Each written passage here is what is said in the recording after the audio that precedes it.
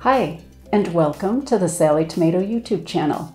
We enjoy bringing you tutorials and other creative videos that teach and inspire. Today's tutorial is a handy little wallet that features several pockets. It has a secure zip closure, and I'm sure you're going to enjoy it.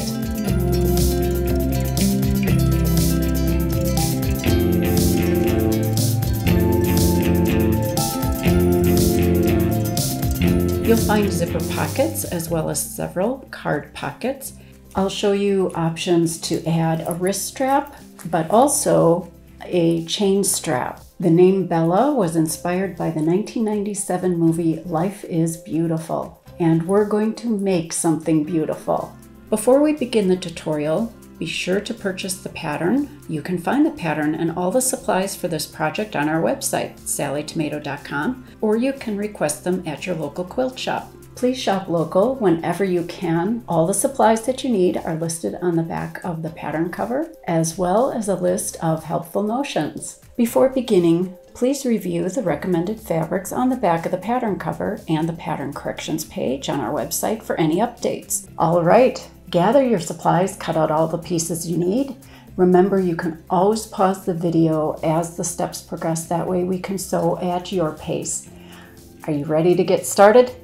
Let's begin. You may find it helpful to label your pieces as you cut them by marking the name of each piece on the wrong side with a removable pen or chalk, or simply download and print the free piece label sheet that's available on our website. You'll need to cut all your pieces from your main fabric, and there are some optional details that can be cut from a contrast fabric. I'm actually going to use two fabrics as my main fabric. This way you'll be able to see the parts more easily, and also it's just a really fun way to use smaller pieces of fabric. You'll also need a piece of fusible interfacing for the exterior, and then two smaller pieces of heavy stabilizer. This is going to help give your wallet structure. First, we're going to shape the pieces. Position the corner template A that's found in your pattern in each corner of the wrong side of your main piece A. You'll trace around the outer edge of the template from edge to edge, and then cut along the marked line to round each corner. You'll repeat this step using corner template B to shape the pieces B and piece M, which I've done off camera, and you'll also shape two corners along one long edge of each of the stabilizer pieces. First, center and fuse the interfacing piece M to the wrong side of your main piece A, that's your exterior, and then we'll move on to prepare the pocket zippers. On the wrong side of each piece H, that's your zipper tab, you'll mark a line in from one long edge, and then with wrong sides together, align each raw end of the 6-inch zippers along the marked line of one zipper tab. So each end of the zippers get a zipper tab. Then you'll top stitch the zipper 1/8 inch from the raw ends. Now you could skip the top stitching and use double-sided basting tape to hold the zipper tabs in place. Then you'll fold each zipper tab in half, covering the right side of the zipper, encasing the raw end, and then top stitch the tab in place through all the layers. Last step is to trim the zipper tabs even with the zipper tape edges. Let's put the zippers aside and go ahead and mark the bottom corners along the long edge. You'll measure in and then mark on the wrong side of your piece C.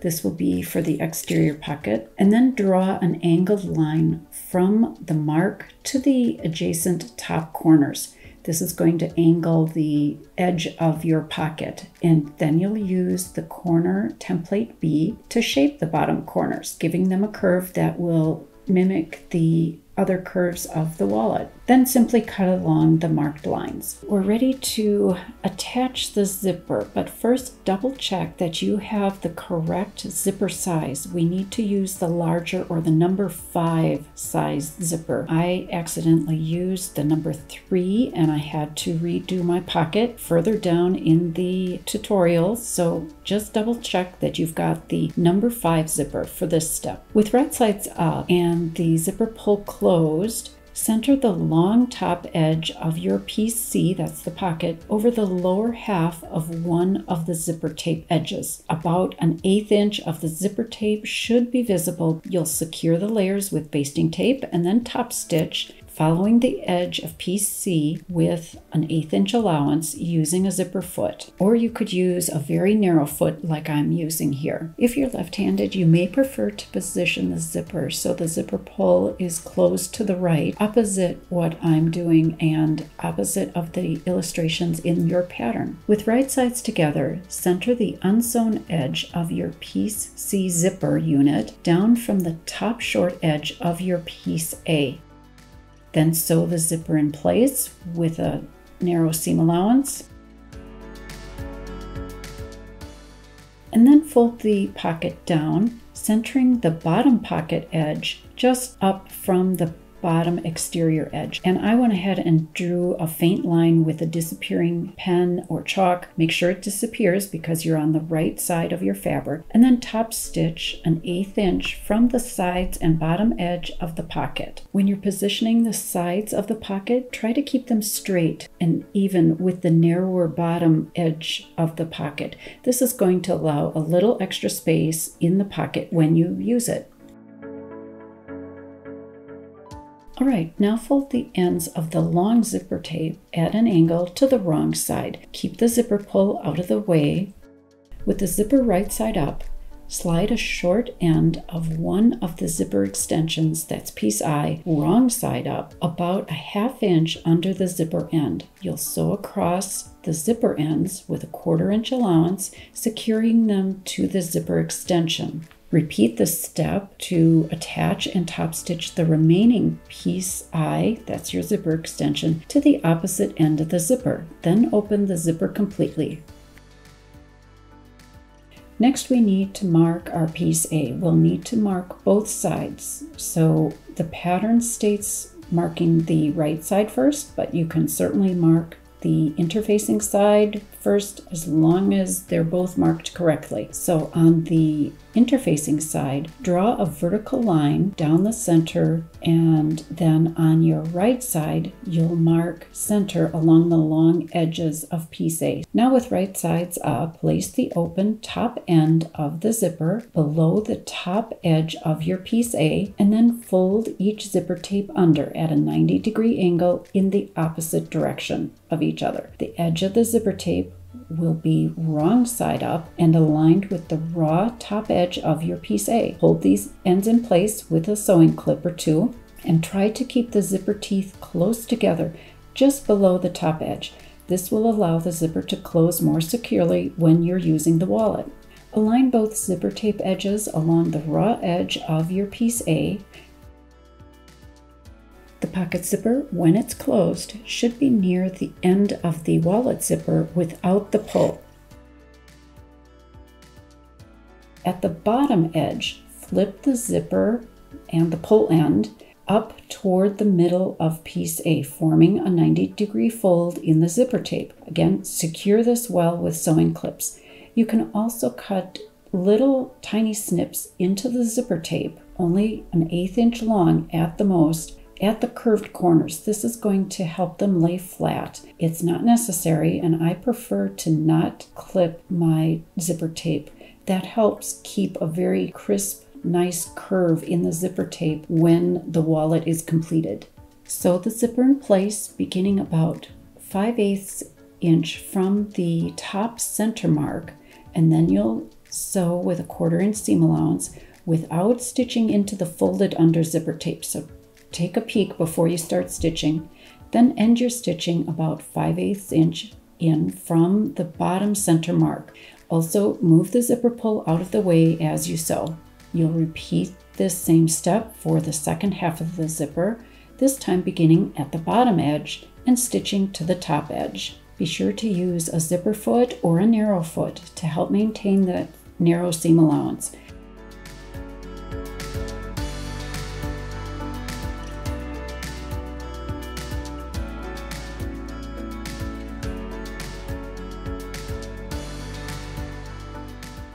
Fold the seam allowance to the wrong side at the seam. Then cut very small notches into the piece A corner seam allowances so the layers remain flat with the zipper tape. Then top stitch on the right side with an 1/8 inch allowance from the seam. Begin and end your top stitching even with the seam stitching. Or if you prefer, you can certainly glue the seam allowance in place in a later step.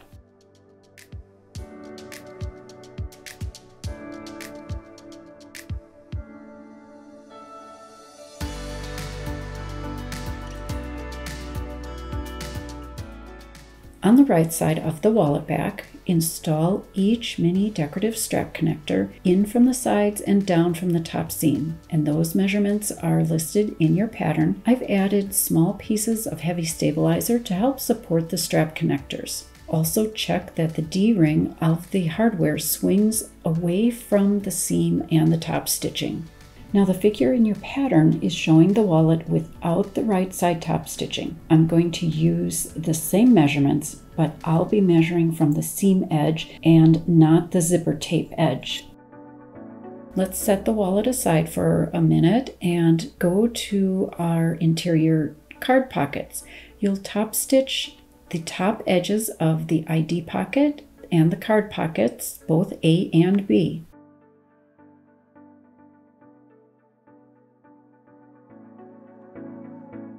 And then we can attach the ID pocket with right side up, center the pocket E, that's the ID pocket, up from the bottom edge of one piece D, that's the interior zipper pocket.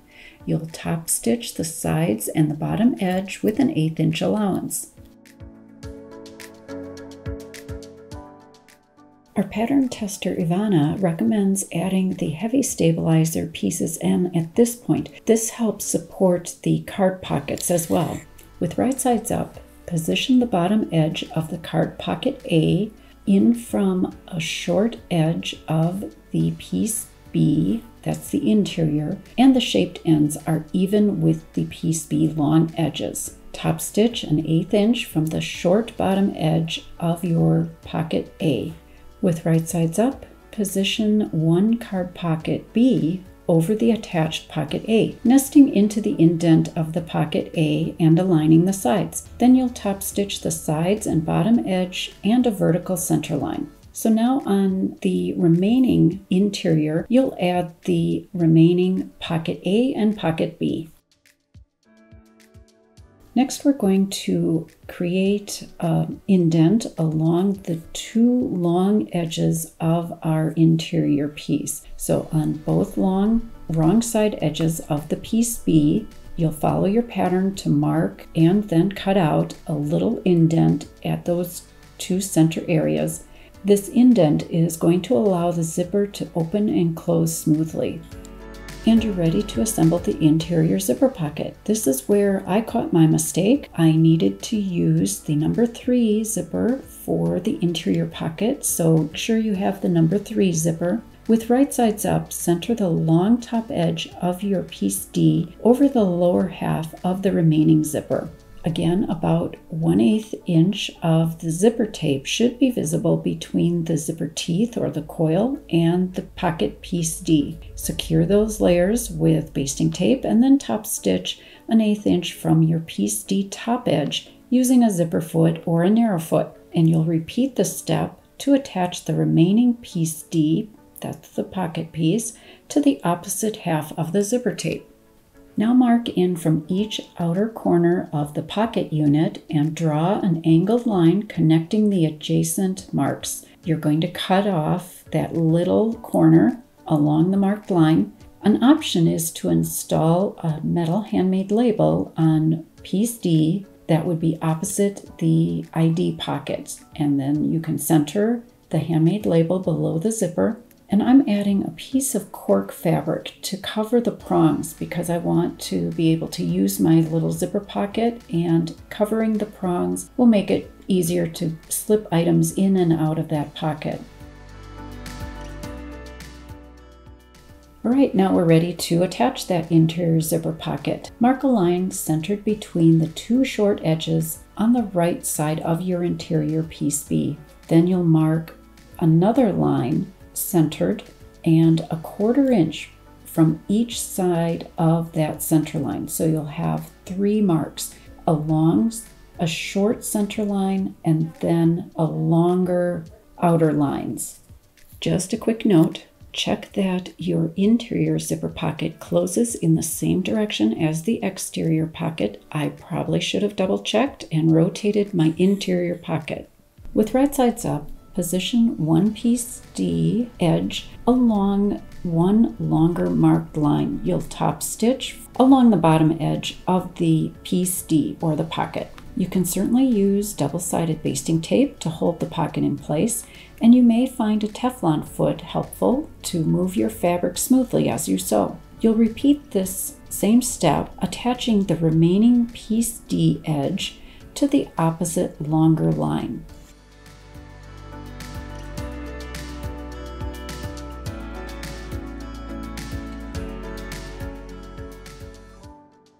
Now fold the entire interior unit wrong sides together and simply top stitch the zipper pocket sides with an 1/8 inch allowance. And I'm reorienting the piece so you can see a little bit better.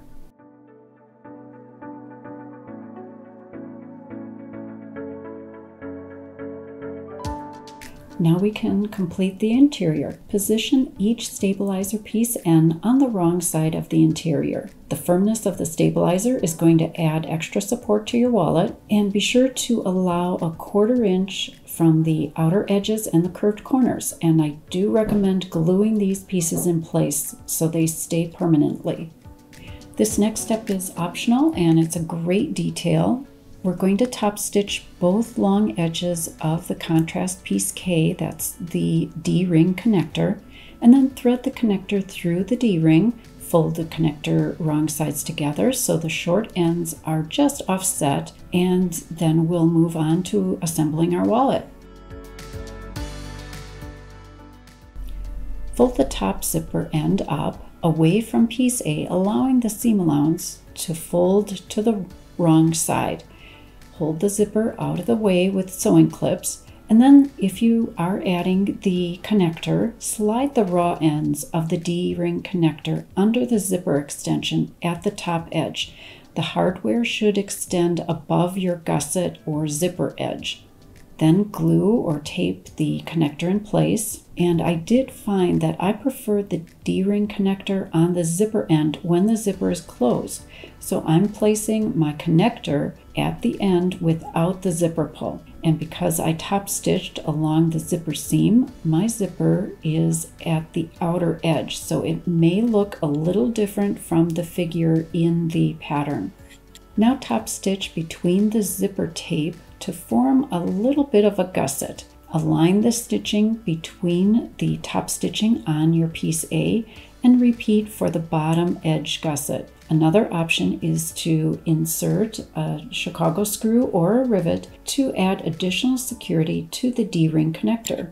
Our pattern tester Ivana had another great idea. She added a second Chicago screw at the opposite end of the gusset edge to complete a symmetrical look. Fold all the edges of the piece A and the zipper to the wrong side of piece A. Now my edges are already top stitched, so I'll just fold the zipper ends. Be sure to use sewing clips or basting tape or basting glue to hold those edges in place, and then glue the wrong side of the zipper extensions to the wrong side of the piece A. Then trim those short ends of the zipper extensions so they meet nice and smooth at the center area of your wallet.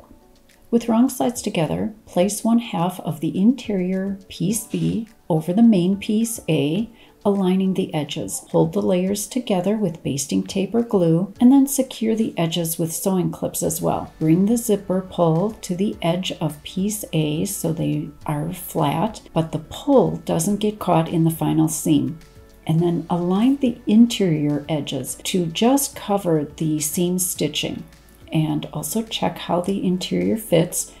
Top stitch with an 1/8 inch allowance following the stitching on the exterior piece A. Be sure to begin and end at the gusset stitching and stitch slowly, being careful that the zipper is not caught in the stitching. And one note I found is In a tight area, you may find it easier to pivot and then stitch in reverse, stitching out of that tight area, and then pivot and continue stitching. Then you'll repeat the steps for the remaining half of the interior and exterior. It helps to do one half at a time because the interior is smaller than the exterior to create a smooth fit when the wallet is closed. Now fold the wallet with the card pockets right side together, gently bringing the zipper pull up from the wallet edge to close. A fun decorative option is to use a zipper pull with a tassel cap attached right to it. Be sure to follow your pattern and also refer to our video tutorial on making a tassel using tassel cap hardware to add this great detail. A wrist strap is a great addition and an option for your wallet. Thread the contrast piece L through the swivel hook, then join the ends by placing the short ends right sides together and perpendicular to each other, overlapping the ends. Then sew a diagonal seam from corner to corner and trim the seam allowance to 1/4 inch wide. You can press the seam open and top stitch on each side of the seam. I find it easier to trim the seam allowance after I've pressed the seam open and top stitched.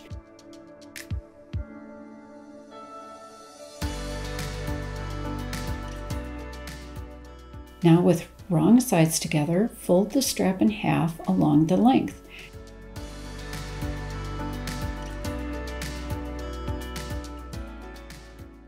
You'll top stitch an 1/8 inch from each long side, moving the hardware out of the way as you sew. Fold the strap against the hardware and then top stitch the strap to itself a little distance away from the hardware. Another option, if you prefer to skip the top stitching on the strap, install a Chicago screw or a rivet a 1/2 inch from the hardware through all the layers. Then simply attach the swivel hook to your D-ring on your wallet. Clip a pretty chain strap to the mini strap connectors and you're ready to go. I hope you're excited to use your new wallet. You could make several and each would be very different. Eliminate a pocket, use a wrist strap instead of a shoulder strap, use different hardware, zipper pulls, even add a tassel. I think Bella would make a great gift for someone special as well.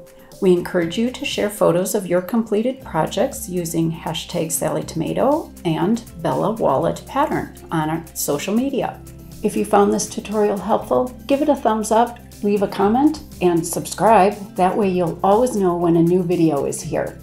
I hope you'll check out our website for our complete pattern line for more inspiration. And as always, thank you for sewing with me today and watching. Have a great making day.